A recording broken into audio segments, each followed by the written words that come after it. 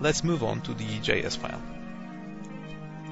To make sure that nothing invokes until DOM3 is fully loaded, I will put all the code in onload event of Windows object. Widget shall allow the user to put any RSS feed of his choice. It will be stored in the phone manually. In case the application is being run for the first time, I will define a default URL address, which is one of the Samsung's news. Now I will make the references to all useful DOM elements in our application. I do it once at the beginning and create a list of variables in the global scope. I will need also some basics and useful functions, like for example those for hiding and showing elements. For scrolling the content on our device, we will have to implement some workaround solution as the SHP platform. The SHP stands for Samsung Handset Platform. Doesn't support the default scroll bars. The method being shown at the moment is used for resizing the widget. It is platform independent and it will work on any platform with TouchWiz UI support. The useful and universal function will be also the URL checker, where the regular expression syntax for URL address validation is being used.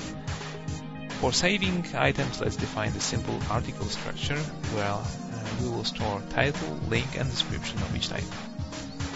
Now I'm going to create a core method for the widget. The application will start from here. First of all, I have to check if any feed address is stored in memory. If not, I'm going to hide everything except for the input form and fill input text box with default value, define a few steps before. At this point we can check how our widget looks in the emulator. First we need to save our work and then launch the emulator. As you can see, we have one layer launched and this is input form. Okay, let's continue. If there's anything stored here, I can just call the main method responsible for fetching the feed. Even for clicking the submit button not only looks but also is very simple. All I have to do here is to store inserted address and call getRSSChannel method. Now let's look at the actions at showMSG method. This method is used for showing information in the message box. At first we have to set the appropriate size, then hide everything else except for the message box and close button. Finally, we can display the message in paragraph tag. Closing message box event goal is to abort any Ajax action and show input box. To do that, we have to read from memory URL feed address and change the size of the window. Now let's build core functions starting from getRSSChannel. At the beginning, let's show loading status, then check the stored URL. If something goes wrong here, we abort application and show appropriate message. In that case, user can switch to input box and amend the URL. Let's simulate the network problem in our application.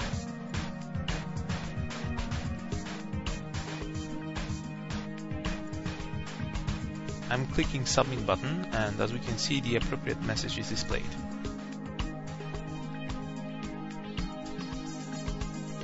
Okay, let's fix it and continue.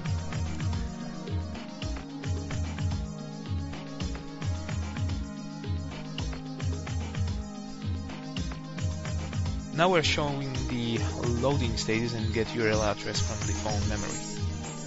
Again, if something goes wrong, here we should show the appropriate message and abort the application.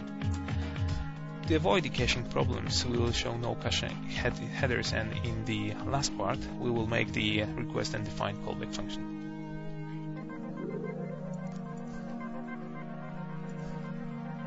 Now let's focus on prepare XML method.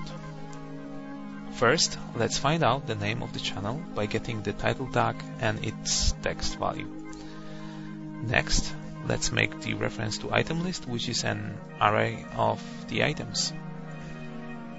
Now let's iterate on that list and fill in array of article objects. Information that we need to separate is only a title, link and a description. In description tags we have to remove all image tags, and we do that by a regular expression. The last thing is to create an object for each item. After that, we can call showList, which is the list of objects as an argument. This method is responsible for displaying items on the list screen. First thing we have to do is to hide and show appropriate views. Set size assign scroll events, where argument for this function is div, which would be scrolled. Well, maybe it's a good idea to see how the widget looks like at the moment. Okay. We see input box, loading view, and item list screen, which is right now empty. Okay, let's go back to coding part.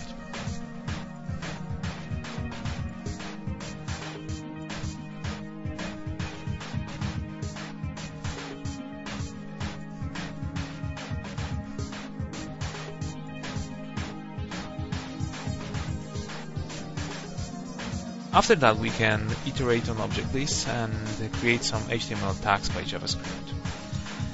Afterwards, we fill them by already stored object values.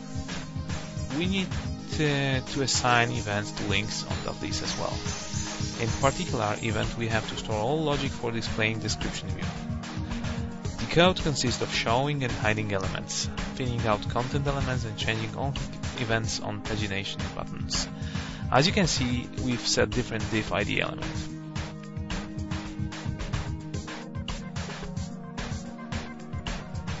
After that, we can append the list element at the end.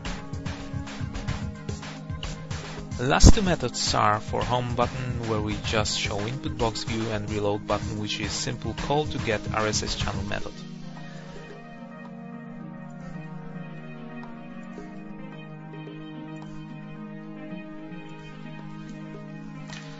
That is all with coding part. Now we are ready to check our work. We can do it by clicking on Run As, link at submenu, Invoke on device. That action will launch the emulator with our widget. As you can see, everything seems to work fine. We can see the input box with default value. After submitting, the list of items is displayed. We can test the pagination buttons or choose one of the items, reload or back home screen.